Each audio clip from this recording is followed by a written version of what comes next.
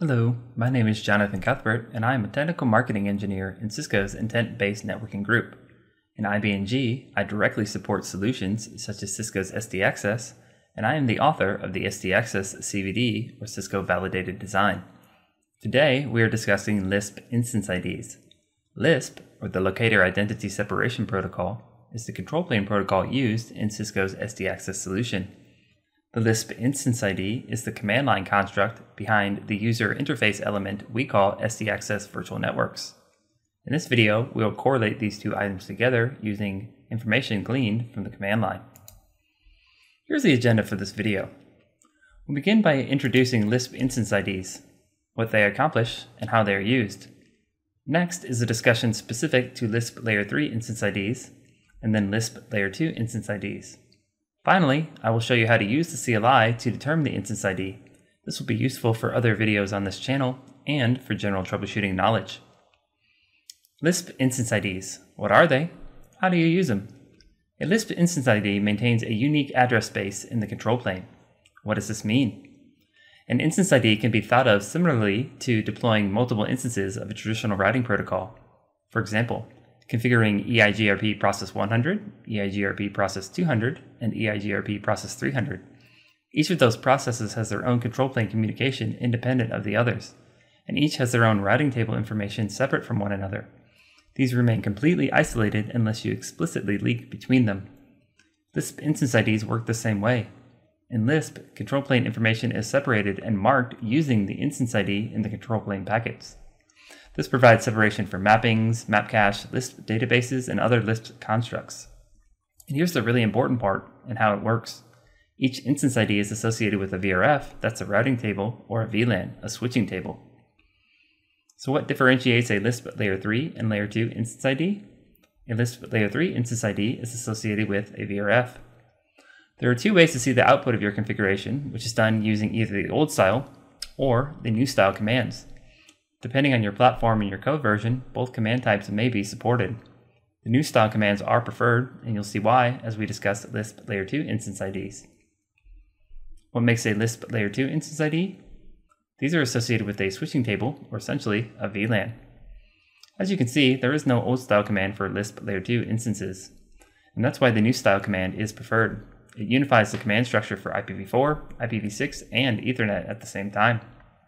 So the command looks like this. Show LISP instance ID, the instance ID number, and then the protocol, Ethernet, IPv4, or IPv6.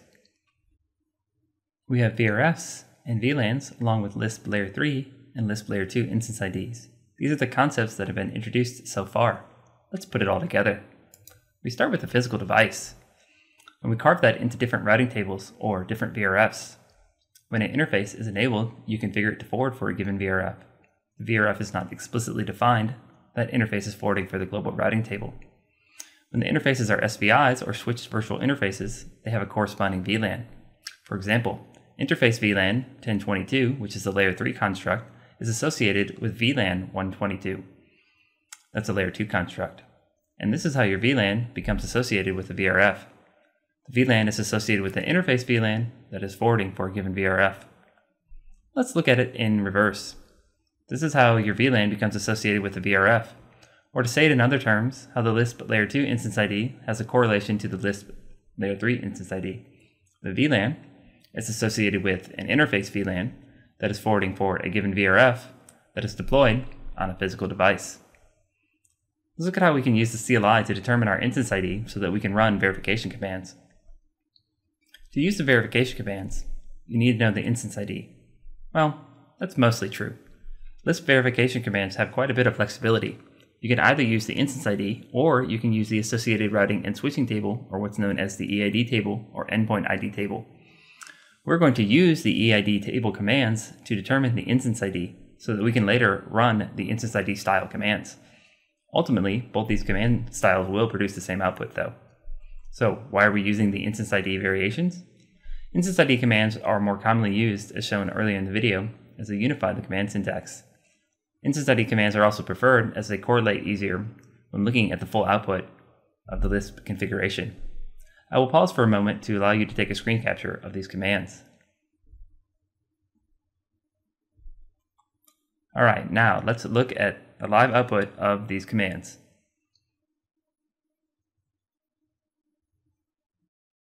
Our live demonstration is shown on a Catalyst 9400 series switch. This switch has been provisioned as an SD Access Fabric Edge node, and multiple VNs have been configured in the Fabric site where this Edge node is deployed. Let's begin by looking at the VRFs that have been provisioned. We can do that with the command show VRF brief. Here we can see two user-defined VRFs, campus and guest, along with their associated IP protocols and the interfaces. We can see that the campus VRF, which is the focus of this video, has been associated with interface VLAN 1034. We can use a quick verification command just to confirm that. That command is show running config interface VLAN 1034. Looking at this output, we can see yes, this interface has definitely been configured to forward for the campus VRF. Interface VLAN 1034, the layer 3 construct, is associated with VLAN 1034, layer 2 construct. With those two pieces of information, we can now use our EID style commands to determine the LISP Instance ID. We'll begin with the layer 3 Instance ID. The command to do that is show LISP EID table VRF, our VRF name, in this case campus, IPv4, and we're going to filter this output to include instance with a capital I. From here, we can see our layer 3 LISP Instance ID is 4099. Using a similar command, we can determine the layer 2 LISP Instance ID. That command is show LISP EID table, in this case VLAN, our VLAN number 1034. This is Ethernet, and again we're going to filter this output to include just instance. Here we can see our LISP layer 2 Instance ID 8195. With this information, we can now use the instance style commands. Again, we'll begin with layer 3. The command is very similar. It is show LISP Instance ID, our instance ID number, in this case 4099, IPv4. Now there is quite a bit of data here, and much of it is really outside of the scope of this video. What I want you to see in particular is that we can see the instance ID 4099, and we can see the EID table, the VRF it is associated with, campus. Go ahead and Control-C break this, and let's do the similar command to look at layer 2. So that command is show LISP Instance ID. In this case, our layer 2 Instance ID is 8195, Ethernet. Again, there's quite a bit of output that's well outside the scope of this video. What I would like you to see is the Instance ID 8195 and the EID table, in this case VLAN 1034. That concludes the live portion of this video. In this video, we learned about LISP Instance IDs, what they accomplished, and how they're used. We went through a live demonstration of verification commands to determine the LISP Instance ID and correlate them with EID tables. I hope this video was useful for you, and thank you for watching.